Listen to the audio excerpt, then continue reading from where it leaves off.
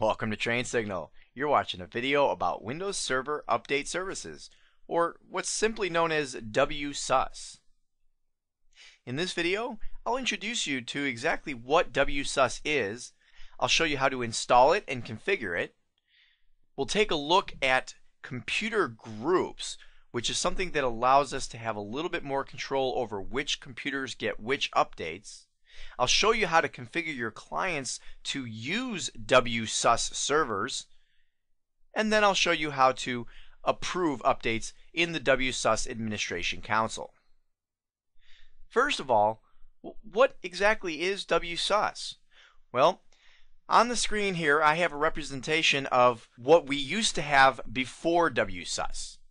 We would have large quantities of client computers who would each independently have to do a Windows update and communicate with Microsoft's update server independently.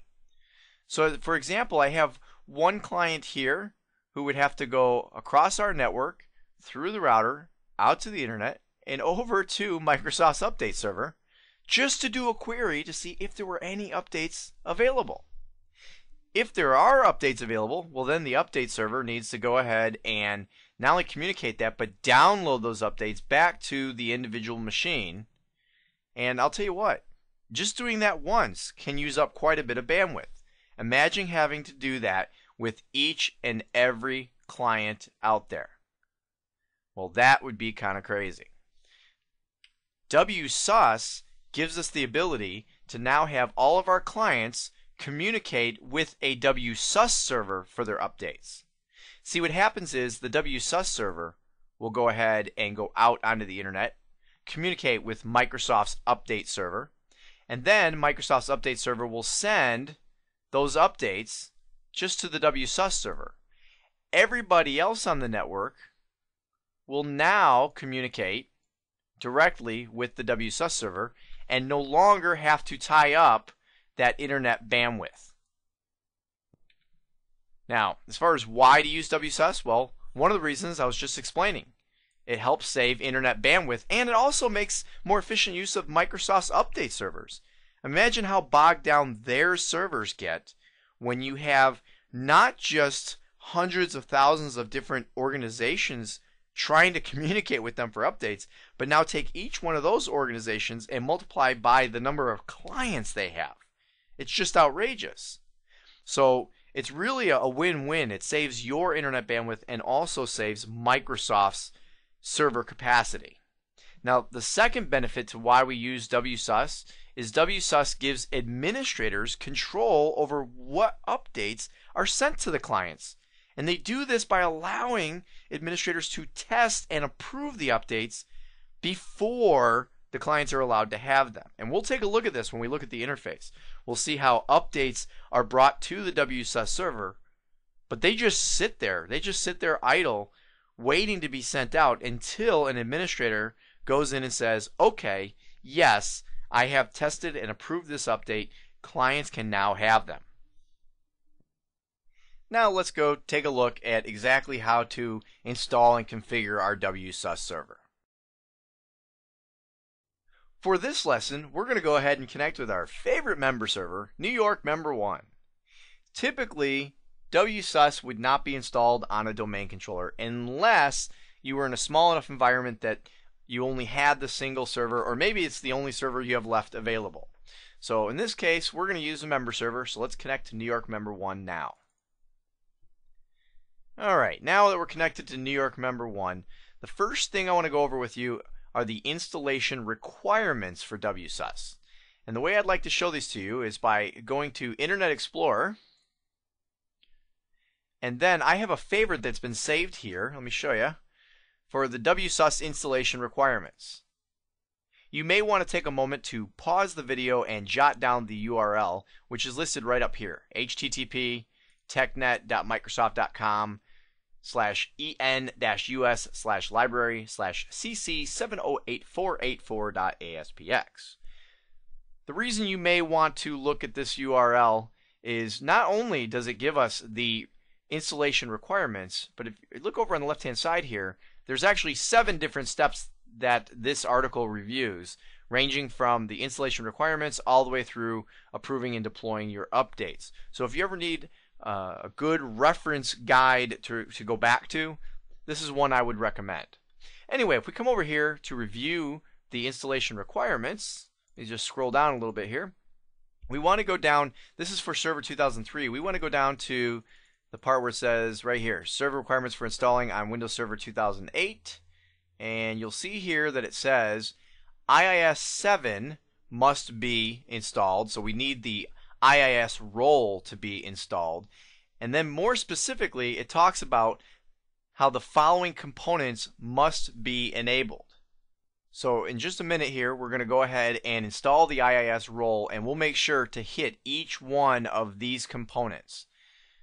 Also, you'll see here that it says you need the Microsoft Report Viewer Redistributable 2005. And to download it, there's a link here. Now, this particular feature is not a requirement. I know it's listed as a requirement, but it's only a requirement if you're going to be doing reporting. And when we install Wsus, I'll show you exactly where it points that out. And then here is where it says you need SQL Server Service Pack 1, but again, only if you're using a SQL database. So anyway, the point here is that you may need all of this, but the only actual requirement is that we install the IIS with the following features. So let's go ahead and do that now. I'm going to go ahead and click on Start, go to our Server Manager, click on Roles, and then we will add a role. Once we're in the Add Roles wizard, we'll go ahead and click on Web Server or IIS. And you'll see here that right away it says that other required features must also be installed. So let's add those required features and click Next. Here's an intro to what web services are. We'll click Next. Now you'll notice that there are a whole lot of services to choose from here. So if we were to go back to our list down here on Internet Explorer, you'll see here that it wants you to select Windows Authentication. So let's go down here to Windows Authentication and check the box. And it says we must have ASP.NET. So we'll scroll up here and select ASP.NET. Now watch what happens when I click this one. Again, additional services and features are required, so let's go ahead and add those. And you'll see a lot of checkboxes have now been selected. If we come back here, it says we need the 6.0 management compatibility. So we scroll down here, and here's our IIS 6 management compatibility. And you'll notice it includes all the different IIS compatibilities, including the Metabase compatibility, which was the last item on our list. So what that means is, let me go ahead and close this window. We are all set to install this role. So I'm going to go ahead and click on Next. Here's a review of everything that's going to be installed, and I'll click Install. Now I will tell you, while this is installing, the reason why it requires the IIS role and all the associated services is because Wsus is all web-based. It's all managed through the internet browser. So in order to be managed through an internet browser, you must have the web services available to set this up pretty much like a web server. So, oh, and by the way, the IIS 6 compatibility tools were required because Wsus 3.0, boy, there's an awful lot of letters and numbers going on out here. Feel free to play this again if you haven't kept up with all the different letters and numbers. But anyway, Wsus 3.0 was designed back before Windows Server 2008. It was actually designed back with Windows Server 2003, which had IIS 6, and so we need to have that backward compatibility available. Okay, this is just about done installing. And there we go. It has now completed. Installation has succeeded. I'm going to click Close. And we now have the web services that are required. So I'm going to go ahead and close this window. We now need to download Wsus to be installed. It's a real easy link to remember where to download Wsus. Let me click on Internet Explorer. I'm I'm going to put in www.microsoft.com/Wsus. Easy enough to remember. This will now take you to the location where you can, over here on the left-hand side, download Wsus 3.0. So I'm going to click that link. Then you click on the link here where it says download files below. And then you'll see we have, well, here's the end user license agreement, but right here we have the two different setups. The one for the 64-bit operating system and the x86, which is for 32-bit operating systems. So you need to determine which one you are running. Now the one I'm on is a 32-bit version of Windows Server 2008. The way you can recognize this on your own system is by clicking Start and then right-clicking on the word Computer and selecting Properties. And then right here you'll see System Type 32-bit operating system, or in your case you may see 64-bit operating system. Depending on which one you're running, you want to download the appropriate one. So in my case, I'm going to download the x86 version. And I'm going to go ahead and save it. And I'm going to click Browse Folders and put it right on my desktop. Just so it'll be nice and easy to locate. Now, depending on your bandwidth and the speed of Microsoft's servers at this very moment, it will vary how fast this will download. As you can see, I have almost a minute left. So what I'm going to do is go ahead and pause the video. If you're downloading, please do the same, and then go ahead and resume when the download is complete. Okay, the download is now complete, so I'll go ahead and close this window and close the Internet Explorer window. And you'll see here on my desktop I now have the Wsus setup executable. So I'm going to go ahead and double click on that executable and tell it I want to go ahead and run it. It extracts the files and takes us into the wizard. I'll click Next. And you have a choice between a full server installation or simply the administration console. If you wanted to be able to manage your Wsus server from a remote computer, one of the ways you could do it is by installing the administration console only. But in this case, we want the full installation. I'll click Next. And what it was doing there while it said it was preparing was it was verifying that you have met the minimum requirements. If you're following along and you got an error at this point, read the error, see what you're missing, and then go ahead and add those missing components. Now I need to go ahead and agree to the license agreement. Click Next. Now here is where you get that screen I was telling you about where it says there is a required component, and it's the Microsoft Report Viewer Redistributable. Well, this is only required if you're going to do reporting, which we're not going to get into right now, and that's why I didn't worry about it. If you want to play around with reporting, go ahead and download this from the link that was in that TechNet article, and then you should be able to go ahead and do reporting just fine. Also, you'll see here that it gives you the ability to move forward, and it says if you want to do this, install these components after installing Windows Server Update Services. So I'll go ahead and click on Next. Now I need to select an update source. I need to determine where it is that I want to store the updates. And you'll see here it says if you have a drive formatted with NTFS and at least 6 gig of free disk space, you can use it to store updates. Now, if you decide that you do not have a location, which in this case our C drive has plenty of available space, I'm just going to put it in a folder called Wsus. The default is just fine. Typically, you may want to actually have a separate volume or separate partition or possibly even a separate drive to store these updates, but that's a decision that you would need to make based upon your scenario.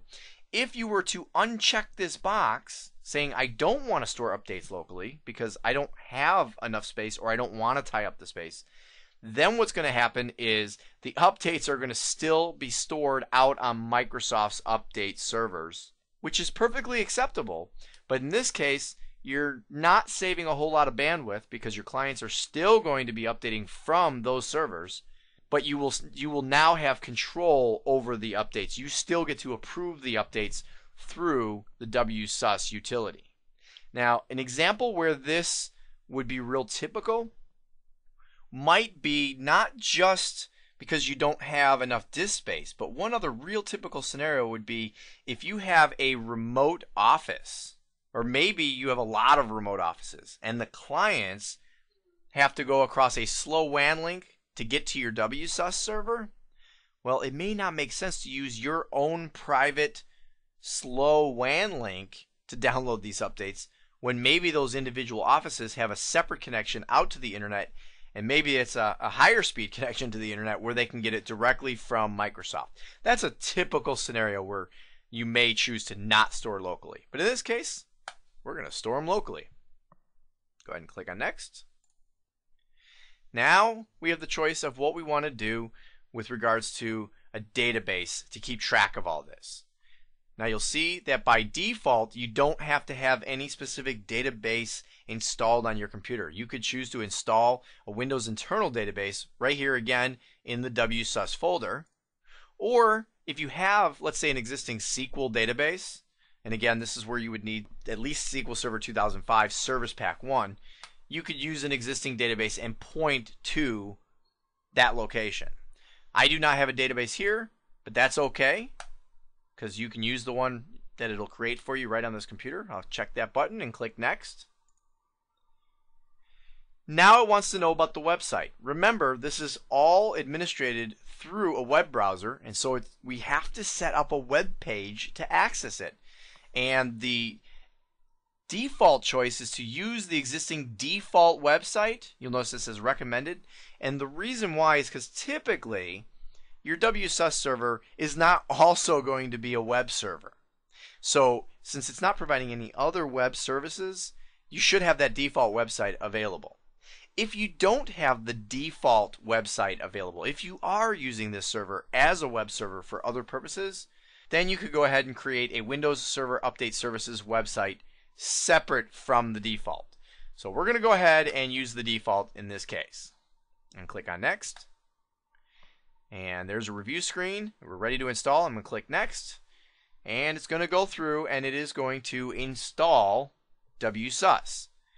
Now, this installation, you'll see right up here, it says this may take several minutes, and depending on the speed of your computer, it just may take several minutes. So I'm going to go ahead and pause the video, and I'll be right back with you as soon as it's done. Okay, now the wizard has completed, so let's go ahead and click Finish. And you will see here that the first thing it does when you finish is it takes you into the Windows Server Update Services Configuration Wizard. Now, let me move this box up just a little bit here so we can see everything. And this is a neat little wizard that helps you to set up your Wsus server.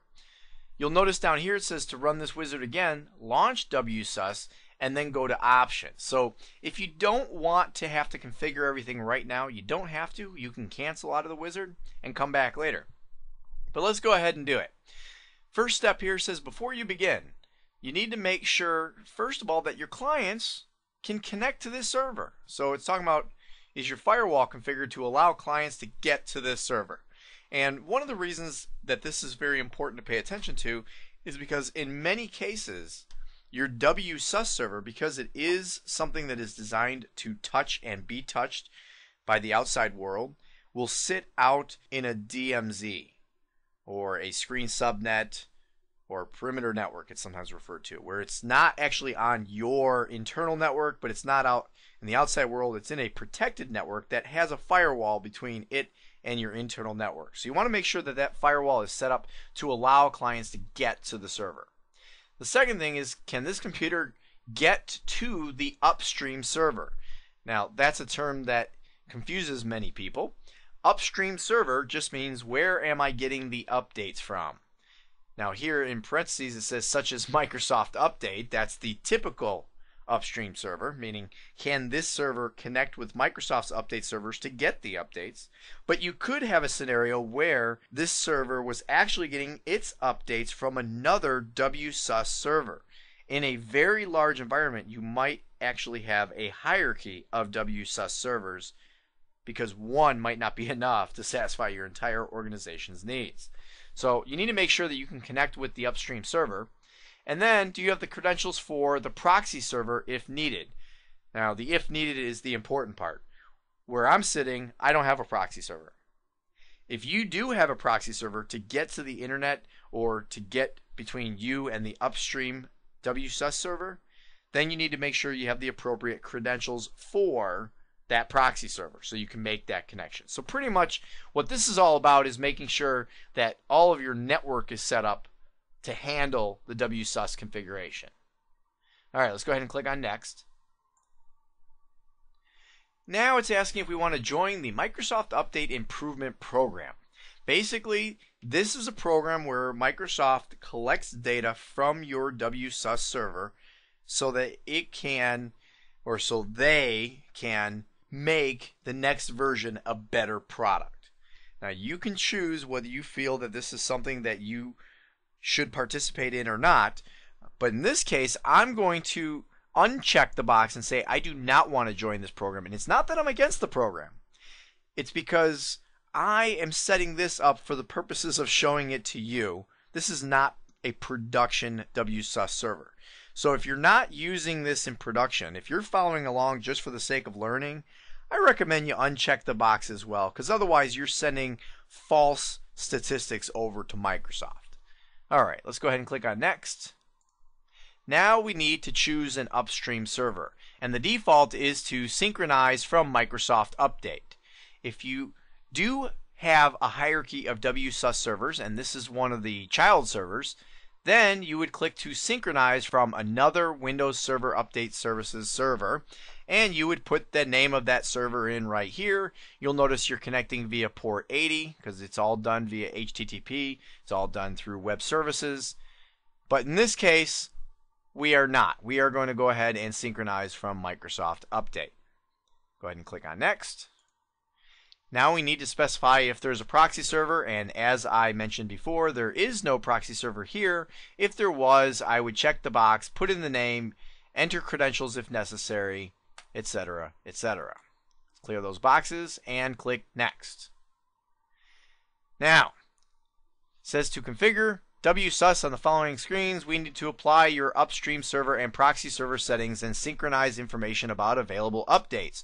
So, let's go ahead and click to Start Connecting. You'll notice here it says this process might take several minutes or longer depending on your connection speed. Let's go ahead and pause the video because depending on your connection speed and my connection speed, this might take a little while. Okay, it has completed its synchronization and connecting.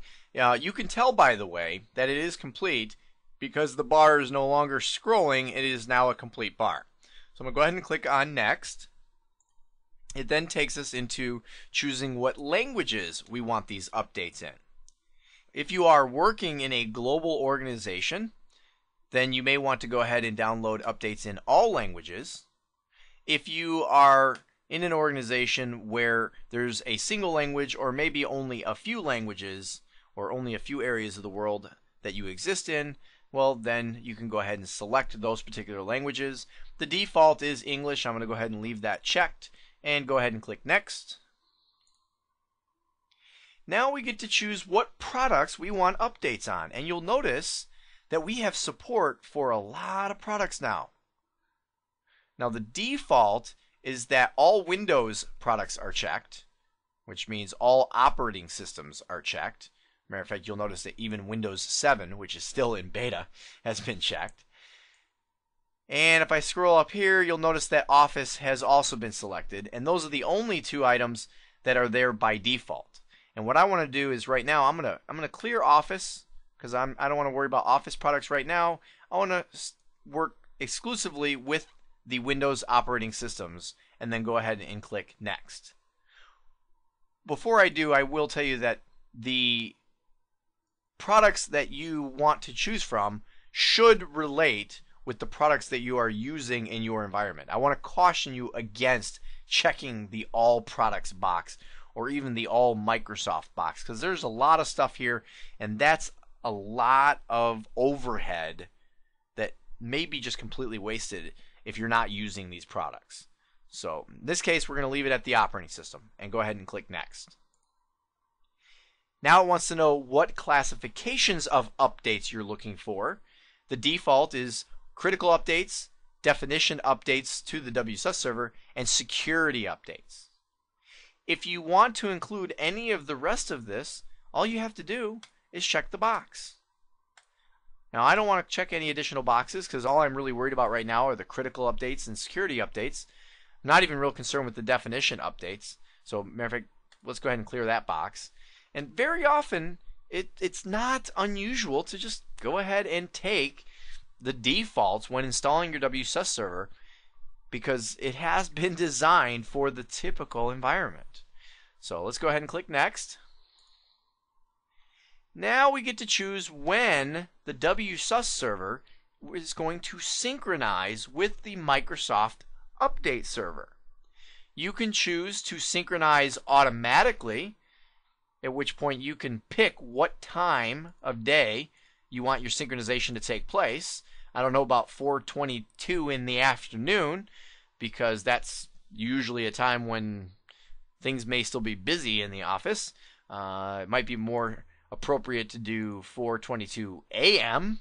And you'll notice that there's a random offset for up to 30 minutes from that time anyway, so that it's not necessarily the exact same time every day. But basically you pick what time of day you want your synchronizations to take place. You can also say how many synchronizations you want to have per day if you really want to be out there checking all the time.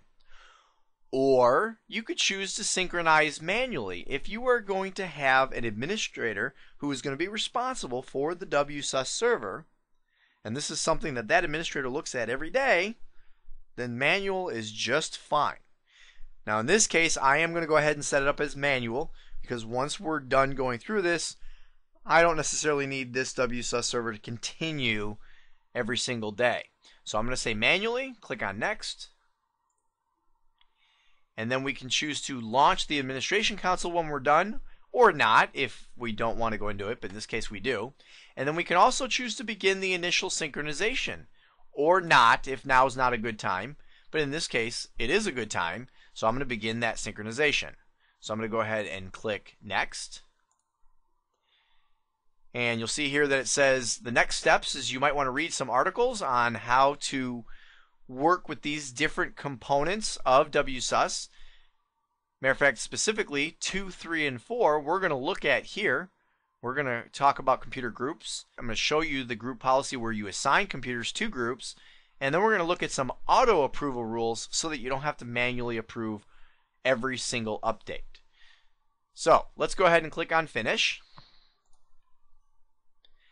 And now it'll take just a moment here, and the Wsus administration tool opens up.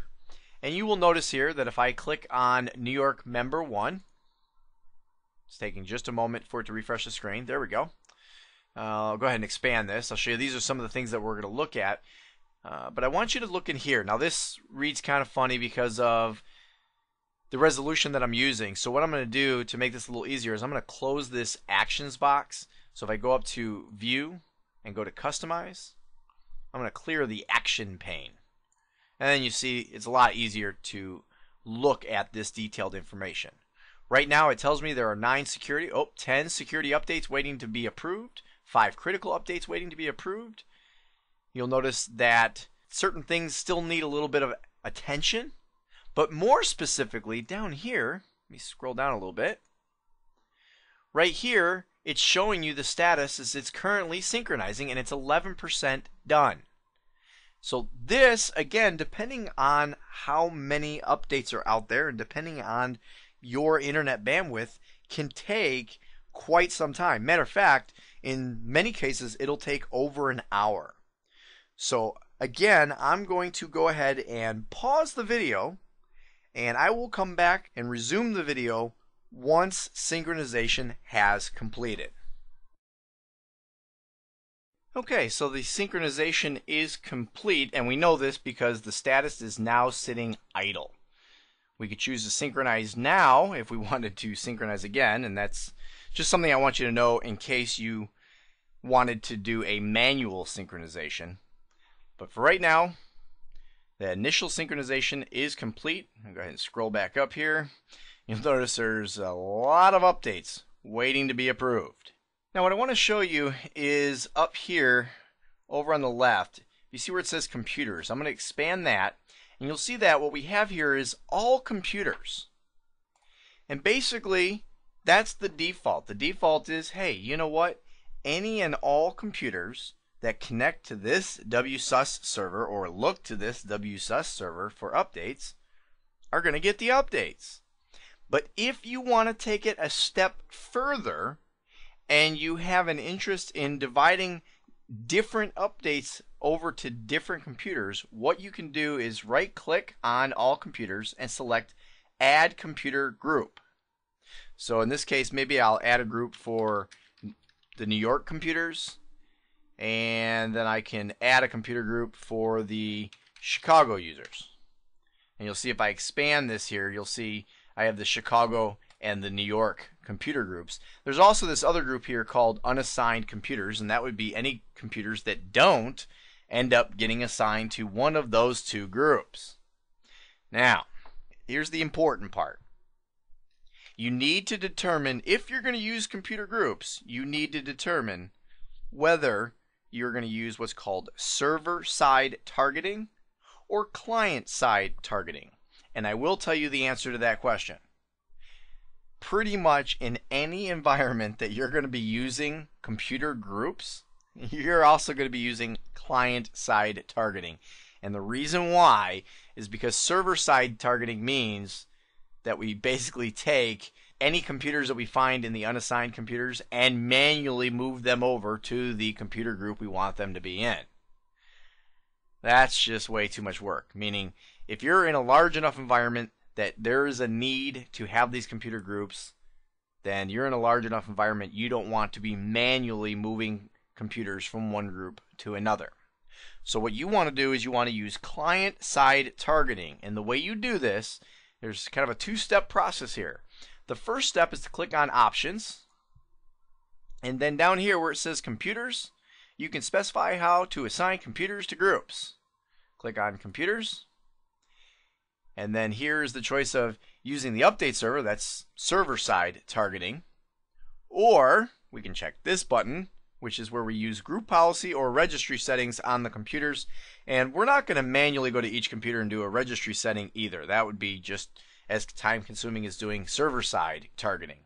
What we're going to use is group policy, and that's the second part to this two-step process. So let me go ahead, and this button's checked here. I'm going to click OK.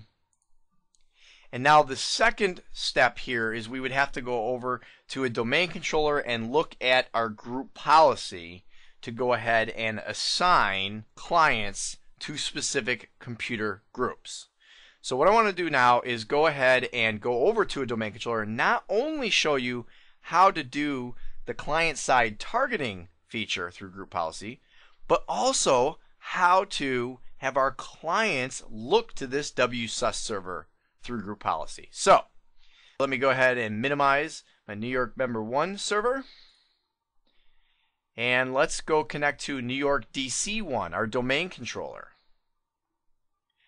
On New York DC1, we're going to click on Start, Administrative Tools, and then go to Group Policy Management. Now again, with group policies, there is a whole strategy to how you roll out those group policies.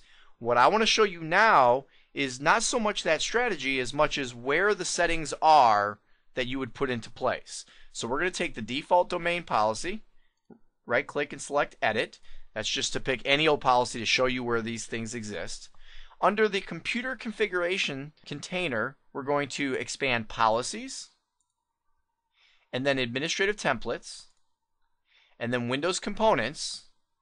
And then if you scroll way down here, and let's move this over so we can see it. Scroll down a little more, you'll see here's Windows Update. If I click on Windows Update, you will see that I have some settings here, and you know what, these are kind of hard to read because the explanations are over here. So we're going to go from our extended view to our standard view.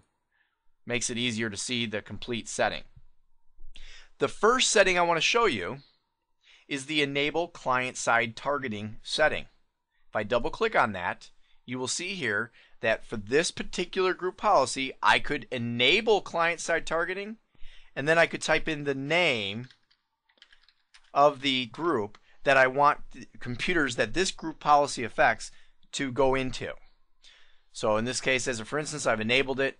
I put in New York because that's one of our computer groups, and that's the group we're going to target. So any computers that this particular group policy affects would all be put into the New York computer group. Click OK, and then that's set, and as computers reboot, they would become a part of that computer group. Now, the other thing I want to show you here is how to go ahead and have our clients use the Wsus server for their updates. And that's this setting right here that says specify intranet Microsoft Update Service location. So let's double click on that one. And you'll see here what we want to do is enable it.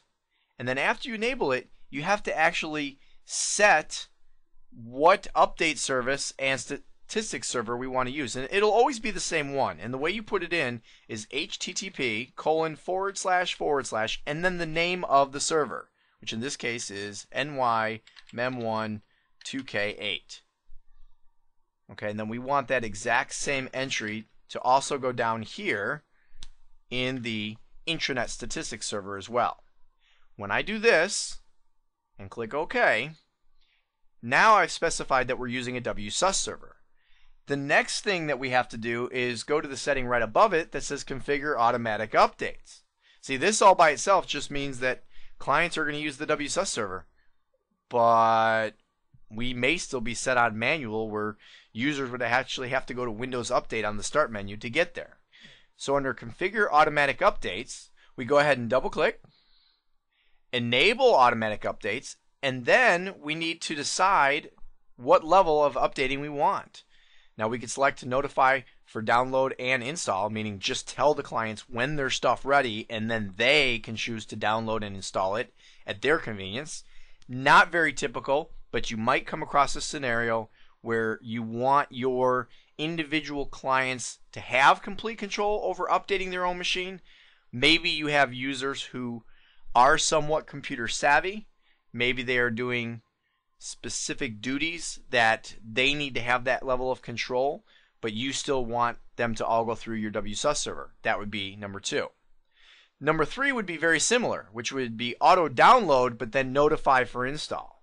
That means that once the updates are approved and ready to go out, they get downloaded, but the user gets prompted to install.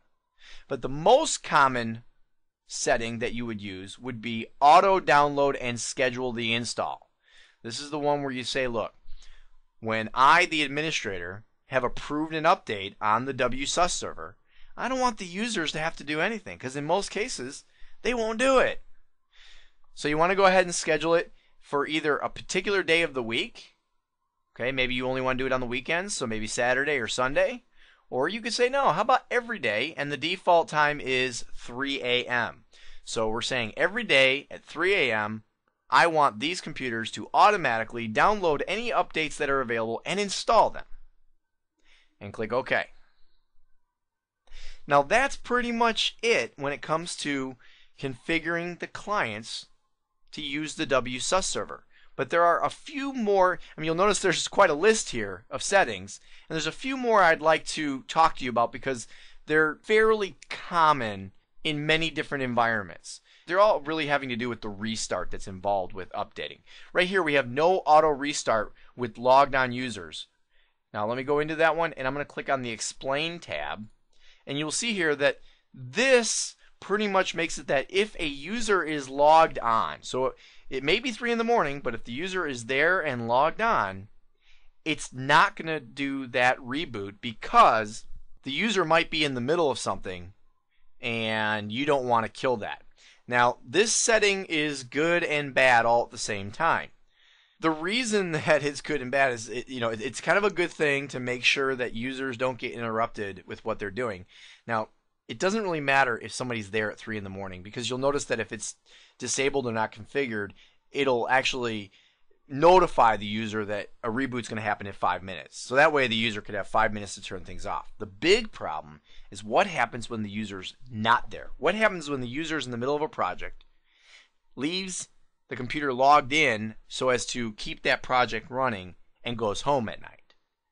Well, if we don't have this setting enabled, the system's going to automatically reboot after installing the updates, and then their work may be lost. I think we've all probably experienced a situation where that has happened. Now, that's why this setting is good, is because, alright, if a user left their system logged in, we will not automatically reboot. The reason it's bad is because you might have some users who never log off. And if they don't ever log off, well, then they're never going to get these automatic updates. Now, yes, they'll be prompted next morning when they come in, but they may ignore that prompting as well. So that's kind of the good and the bad of a setting like this. Now, the next setting, and I'm going to click this next setting button. Let me show you what it does. I'm going to hit cancel, and then I'll show you. Right now, we're on the no auto restart. The next setting down would be reprompt. So I'm going to double click, and then next setting, see, it goes to reprompt. So I'm going to go through a few settings in a row here. Again, on the explain tab. This pretty much has to do with if somebody were to have postponed the reboot, how long do we want to wait before we prompt them again to say, okay, you still need a reboot. You still need a reboot. And again, I bet you can relate, because if you've ever gotten a Windows update and you installed it and it told you to reboot and you said, no, not right now, the thing keeps popping up and bugging you every 10 minutes. Well, on the setting tab here, we can enable it, and then we can also change how many minutes it's bothering you. All right, let's go to the next setting. The next setting would be delayed restart for scheduled installation. And if we take a look at the explanation there, you'll notice it says specifies the amount of time it'll wait before proceeding with a scheduled restart.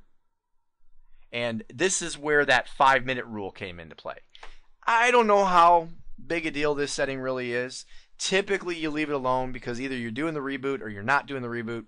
But if you have a situation where you know that these updates are coming in and you have people who might be working at their machines, maybe you're a 24-hour, 7-day-a-week organization, well, in that instance, you may want to give a user more than 5 minutes. You may want to actually say, all right, user, you've got 15 minutes to stop what you're doing, or 30 minutes to stop what you're doing. Because what they're doing, they might need more than 5 minutes to complete their processes to allow the reboot. All right, the next setting is, this one is fairly common, reschedule automatic updates, scheduled installations. All right, this has to do with how long automatic updates are going to wait following a system startup. In other words, if the system was off, the problem is that maybe there were a bunch of updates that should have come in overnight. When the user turns on their computer, they're going to get bothered like crazy about all these automatic updates. And you may not want that to happen the minute they walk in the door and turn on their computer. In many organizations, users come in, turn on their computer, and they have 5, 10, 15, 20 minutes of routine just to get all their stuff in place and going, open up their email, start different programs, etc., etc. So you may want to go ahead, and I'll go back to the setting tab, you may want to enable this and tell it to wait, oh, I don't know, let's say 30 minutes. Or maybe you make it wait 60 minutes. That way it's not happening immediately when they first turn on the computer. And that takes us back to enable client-side targeting. Those are pretty much, and actually I enabled this one, so let me turn that one off again. That pretty much is are the common settings that we would use in group policy with regards to clients who are using a Wsus server. So anyway, let's go ahead and close this, close all the way out of here, and we'll actually go away from our domain controller, come back to our member server. Here we have the Wsus administration tool still open, and the last thing I want to show you here is going to be how to approve updates. Now there's a couple of ways of doing this. One would be through automatic approvals. If I click on automatic approvals, and by the way, I'm still highlighted on options down here. If I click on automatic approvals, here you'll see that you can set up a rule regarding certain updates just automatically being approved and not waiting for an administrator to have to come in and manually do so. The default rule, and I'll actually click on edit, it says it down here, but let's go up to edit so you can see The properties are when an update is in a specific classification, or maybe when an update is on a specific product. In this case, we're picking a specific classification. What is that classification? Critical updates or security updates. Okay, so basically this default rule says, look, if it's critical or if it's security, which very often, by the way, is critical, then go ahead and just approve it. Don't wait for the administrator. And then there's also the approval for all computers, or you could click on this and pick a specific computer group. And then the name, of course, is the default automatic approval rule. If you wanted to, you could go ahead and create a new rule and everything would work the exact same way. You would set up a specific classification, you'd click on classification, you pick which classification or classifications you want, which computers, you can select which computer groups you want, and then you give it a name. Not a whole lot to it. So if you want these updates to automatically be approved, you check the box for the rule that you want to use and then click OK. Now I want to uncheck the box and hit cancel because we're not going to do automatic approvals right now. The reason why is because I want to show you that another way that you can do approvals is by clicking on updates up here. If you click on updates, you'll notice it's going to give me an overview in just a minute. Here we go. It's going to show me that I have 1,486 total updates. Oh, and you know what? I'm just noticing that they are installed. I think I may have clicked to go ahead and approve them. Let me take a look here. I'm going to go ahead and click on critical updates. And let's go to unapproved any and refresh. Let's see what we have here. Oh no, you know, we do have a bunch that are not approved. Okay, good. So this is one way that you can approve the updates. You see the list here, and you'll notice it's quite a large list right now, and that's because we just installed this, so it's giving me all the updates. But if you want, you can highlight an update. You can hold the control key and click on multiple updates. You can click on one, hold the shift key, and do a bunch of updates in a row. All those rules kick into play, but basically once you have highlighted an update or a list of updates, you right click and then you select approve. And then again, you can approve only for certain computer groups or for all computers.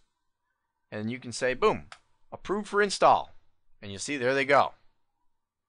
And click OK. And it has successfully approved that update. Now, another way that we can do this, and this is quite honestly one of my favorite ways to do it, just because it's so easy, is to click right up here on the name of your Wsus server, and right here it's going to tell you, hey, you got these 1,300 updates waiting to be approved. Click on that word approved, and it takes you to the location where we just were. It automatically puts in the approval of unapproved and the status of any. So pretty much that simplifies the step that we just previously went through. So that's why I like to use the link. And then if you know that you have tested everything, just go ahead and select any of them, and you can even hit Control A for select all, right click, and approve. Now I'm not going to do this because these 1,300 updates are going to take a long time to approve, but you get the idea. That's how you would approve the updates to be sent out to your clients. Alright, so let's take a look at what we've learned in this video. Alright, well, after watching this video, you should now know how to look up the minimum requirements needed and install Wsus on a server. You should also know how to configure the Wsus server options that are necessary, as well as know how to set up and assign computer groups, whether it be server-side targeting, which is very manual, not done very often, or possibly client-side targeting. Client-side targeting, of course, requires some assistance from group policy. And speaking of group policy, you should know how to configure your clients using group policy. We saw that there's a number of different settings that are available to us so as to really customize the user's experience when it comes to updates. And we should now know how to approve updates. Now I will tell you, you may have noticed as we're playing around here that Wsus does have more to it. if you are going to be in a major enterprise environment, I will tell you there is more functionality, and we will have more videos coming out which will show these advanced functions within the Wsus console. Well, I don't know about you, but I sure did have some fun playing with the Wsus server. Tune into the next video and we'll have fun playing with something else.